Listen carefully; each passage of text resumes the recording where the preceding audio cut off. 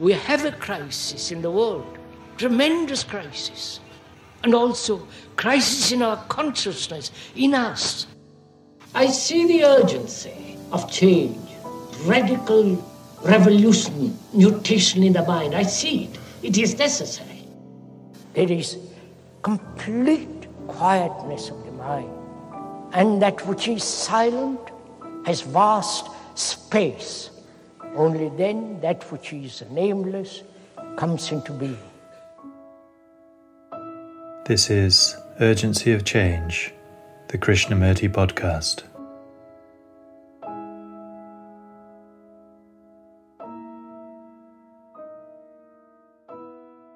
Hello and welcome to episode 26 of Urgency of Change. This week's episode is an interview by Eric Robson. Next week is a conversation with Alain Naudet entitled, Is There a Permanent Ego? This is a podcast from Krishnamurti Foundation Trust. Please see our official advert-free YouTube channel for hundreds of video and audio recordings of full talks and selected extracts. We are a non-profit charity and rely on your support to continue to preserve and make Krishnamurti's work available. If you enjoy our podcast, please consider leaving a review wherever you listen to podcasts. Eric Robson is a broadcaster, author, and documentary filmmaker based in the UK, where he also farms. For 25 years he chaired Gardner's Question Time. This 1984 conversation with Krishnamurti was part of a television series he hosted called Revelations. Questions Robson asked Krishnamurti include, did you ever believe, as the people who were sponsoring you believed, that you were some sort of messiah? Can you explain why you are so positively against organized religion? Is your system rooted in any religion? How do you strip away conditioning? Is there only one truth, or are there many truths? When you approach the pathless land of truth, do you have to do anything with that truth? Is it possible for everyone to achieve truth? You have said that the world can only change through personal transformation, and yet the world is sliding to the edge of a black abyss. Won't personal transformation simply come too late? Hello. In the next 2 weekends, thousands of people will arrive at a country house in Hampshire.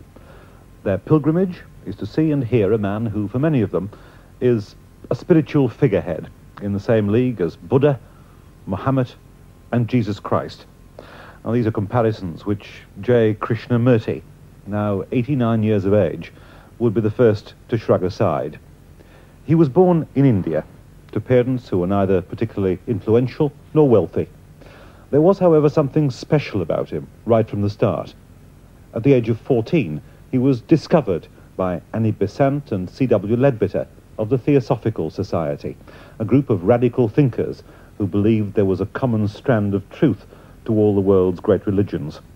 They believed the young Krishnamurti was the new Messiah and groomed him to become the world's spiritual leader. At the age of 27, while in California, Krishnamurti had a revelation which changed his life. It happened while he was watching a man mending a road. He wrote, "That man was myself. The pickaxe he held was myself. I was in everything, or rather everything was in me, inanimate and animate." Later that day, Krishnamurti felt the presence of the Lord Buddha. He went on, "I have seen the light. I have touched compassion, which heals all sorrow and suffering. It's not for myself, but for the world." Not long after this, Krishnamurti rejected his title of world spiritual leader and disbanded the organization that had grown up around him. Everyone, he said, and still says, must find his or her own way to the truth. And nevertheless, although he rejects organized religion and titles such as leader or teacher, he has a huge following. Schools which bear his name have been set up in various parts of the world, which along with many other subjects study his thinking and writings. We went to one of these schools, Brockwood Park in Hampshire, to talk to Krishnamurti himself. Throughout your life you've been regarded as someone special, but what was it like at the age of 14 to be suddenly plucked from obscurity? I'm afraid I don't remember actually, but I was rather shy. I avoided all this. I didn't like all the personal worship and kind of looked up as a great man and all that kind of stuff.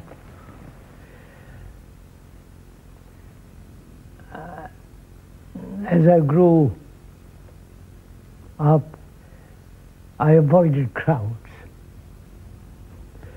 When I was asked to speak in a public meeting, I was so shy. I tried to speak behind a curtain. And that didn't work out, so I came out from behind the curtain and talked. Probably I've led a rather lonely life. Not lonely in the sense apart, but keeping away from all the noise and all the fuss and all the absurdities. Did you ever believe, as the people who were sponsoring you believed, that you were some sort of Messiah? You know, that word Messiah is really Jewish word, comes from, you know, that. I never bothered about it, really. Sounds rather funny, but I really seriously, I never bothered about it. Who I was, what I was. It was not very important. And I really mean it. And I was given great many properties all over the world. Castle in Holland with 5,000 acres. I returned all that because I don't believe still organized religious structure, hierarchical attitude towards life. But before you renounced the position that your sponsors were trying to put you in California, you had what I suppose I would describe as a revelation. What was revealed to you? I've read the story of when you saw a roadman. Yeah, yes. You felt that you were part of him, part of the hammer he had in his hand. Yes, but you see, the difficulty is to go into it very seriously.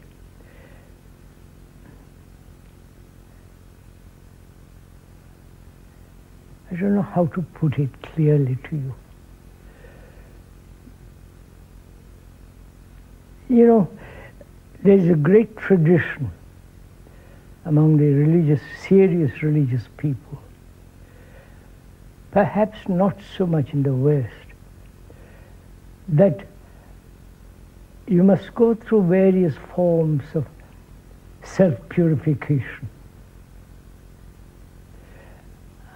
Not by starving, fasting and all that, torturing the body, but a sense of inward cleansing, as it were, if you can so put it.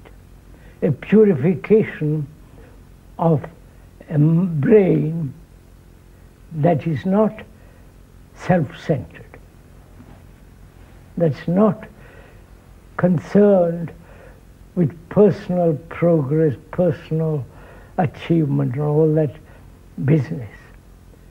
I think it was, and it is still is, a part of deep religious feeling that not the abandonment of the world, but share very little of it, as little as you can, because you have to live in this ugly world. Not the beautiful nature, but what man has made of it. I think that's what happened, to put it very, very simply. That was what you realized when you, yes, on those yes, incidents when you saw the road mender and when you yes, stood under the pepper tree, yeah, and experienced, I think you described it as a supreme happiness. Yes, more than happiness is really a side issue. but much more a sense of wholeness. You've already mentioned your rejection of organized religion, but can you explain to us why you are so positively against How those can things? you organize a human being according to a pattern? Whether it's a religious pattern, faith, belief, dogma, rituals, how can you shape man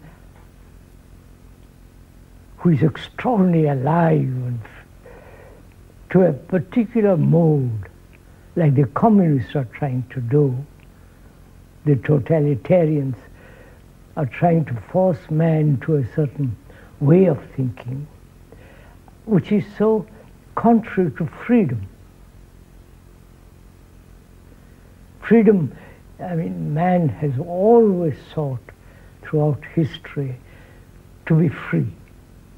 That was one of his urgent, constant demand. Not only from poverty, environmental ugliness and so on, but to be free from the sorrow, pain and anxiety and so on, those things. And how can any structured religious attitude give him freedom? So if you've rejected religion and you've rejected faith, what's your alternative? It's rather complex. To put it simply, human beings have been always self-centered, always selfish, to put it very brutally simply. And various religions have tried to help him not to be so self-centered and identify yourself with something greater. But the greater is still part of selfishness. And so I think one should really begin with self-knowledge. The ancient Hindus, long before the Greeks, have said, know thyself first. Because if you don't understand yourself, basically, fundamentally, whatever you do will still be the activity of illusions. So, know thyself. Not according to some philosopher or some psychologist, but know yourself in your relationship with the world. Not only the external world of nature, I'm saying this, not the ancient, not only your relationship with nature, but also your intimate relationship with whom you live. Relationship is like a mirror in which you see yourself directly as you are.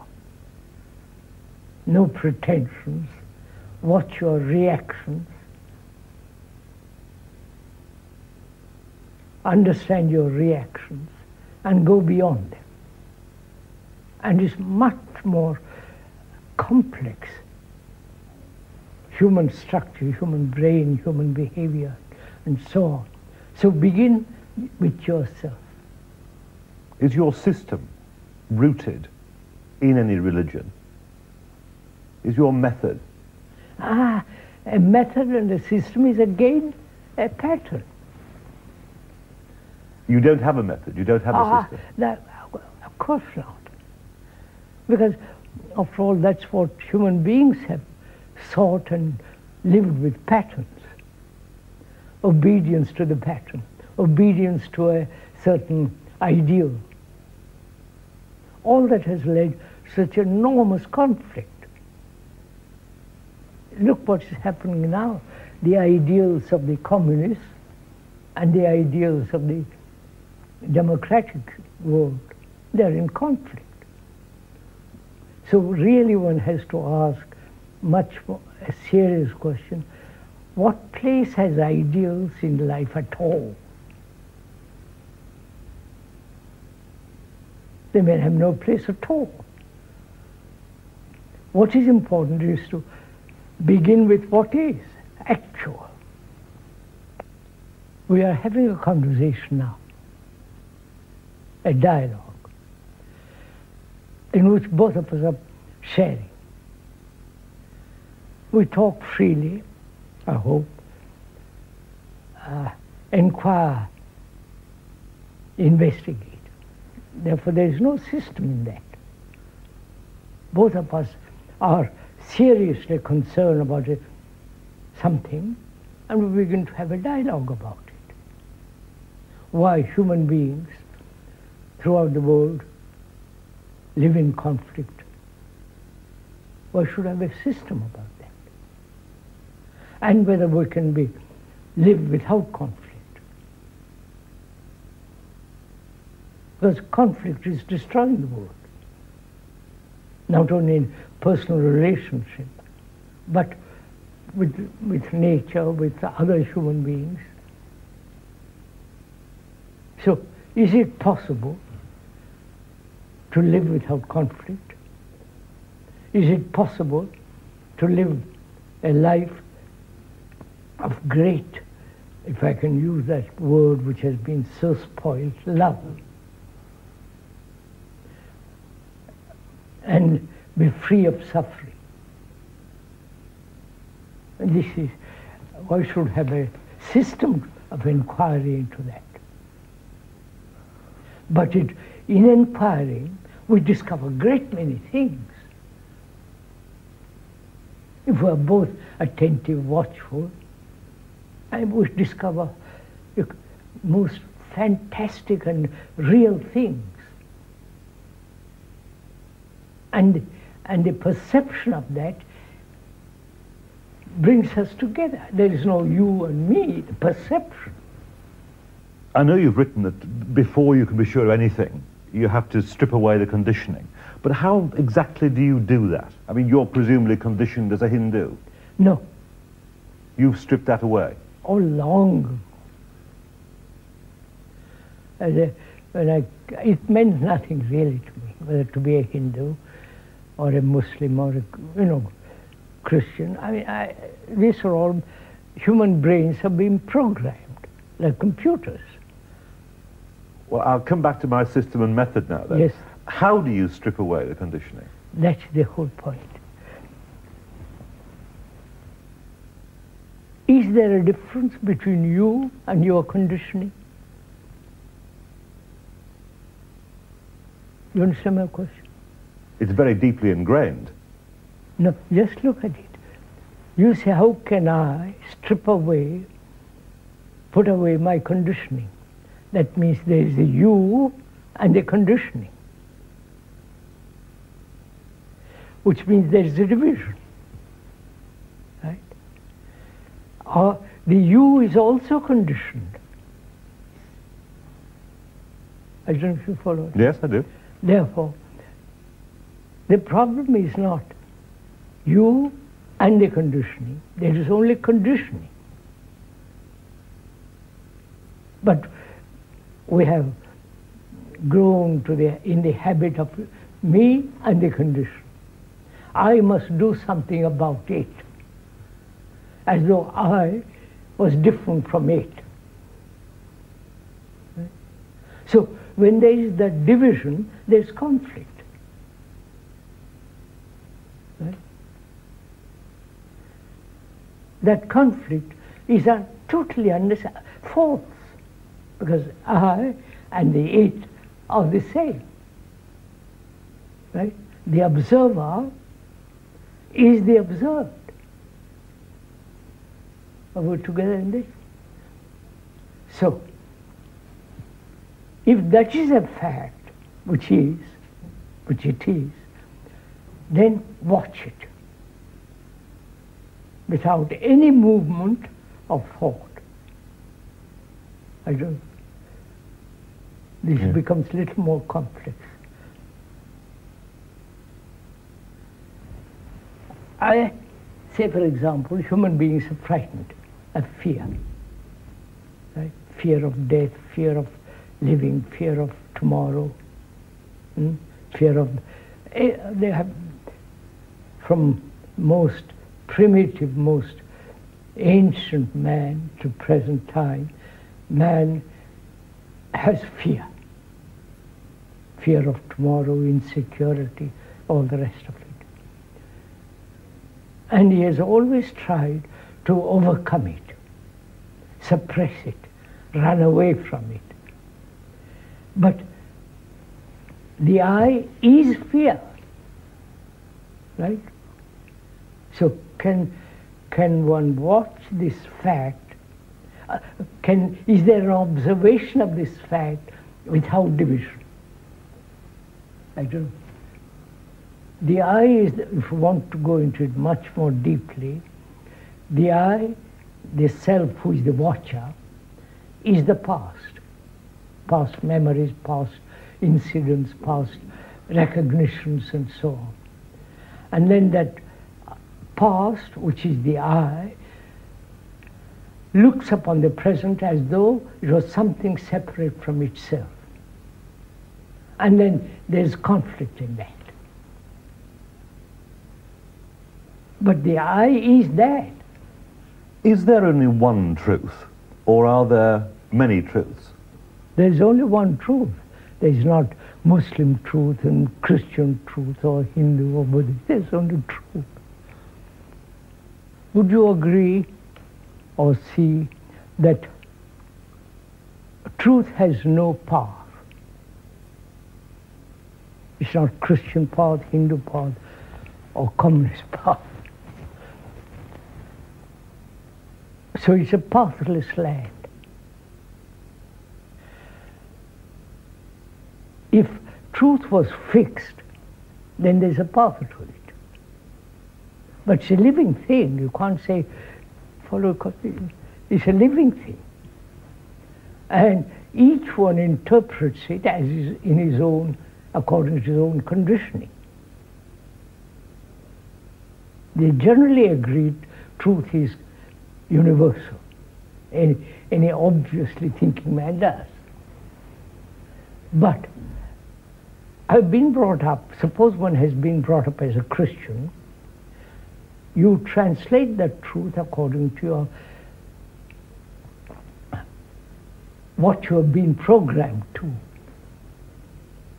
See, the question really is whether one can be free of this conditioning totally and have a brain, have a mind that's completely free from all program. Then there's a different state altogether. I follow you up to there, but doesn't that lead us to a paradox? That the people who listen to you, who come to this school, who listen to you in India or California, do they not regard you as a signpost in a pathless land? I've always said there is no authority, including myself. I'm not your leader, guru, and all that nonsense. I really mean it. For me, that's an abomination. To me, that's the original sin, if I can so put it. Each man must be a light to himself, right? Because freedom is necessary. Freedom from one's conditioning. Freedom from all the travail of that is part of our consciousness. But really, how can someone who speaks as powerfully as you do, who thinks as clearly as you do, not be regarded as a leader by lesser men? So at every talk, at every discussion I say this. Don't do it, be careful, don't, you follow? It's so silly. Because you're destroying yourself, you're following, what Kay is talking about may be utterly false. begin with skepticism. Don't accept anything, including what I'm saying. Work it out. Let's discuss it. Let's go into it together. So that there is no you as the leader and I the follower. We are together in this beastly business of living. Can I ask you what happens when you approach the pathless land of truth, when you step over its boundaries and you find yourself there? Do you have to do anything with that truth, or does it just do it for you? Do you remember, I invented a story long ago of two men walking in the street. And they've been friends for a long time. And one day as they're walking along the road, path, and along the street, one of them picks up something, looks at it, and his whole face is absolutely changed, radiant. And the other said, what the dickens has happened to you? He said, I picked up something which is part truth, which is most marvelous. And the other fellow says, let's go and organize it. Is it possible for everyone to achieve this truth? Obviously, if they apply their mind, their heart to this. You've said that you believe that the world can only change through this personal transformation. And yet the world is sliding, it seems, to the edge of the black abyss. Won't the personal transformation simply come too late? If you change radically in that sense, you're going to affect the world. It may be very little, but you're going to affect it. Like a bad case like Hitler, it's a bad case. He was insane and all the rest of it. He affected the whole world.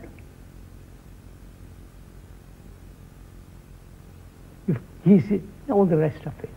So I think if a few of us radically changed, there will be tremendous effect, naturally. Thank you very much indeed for talking to us.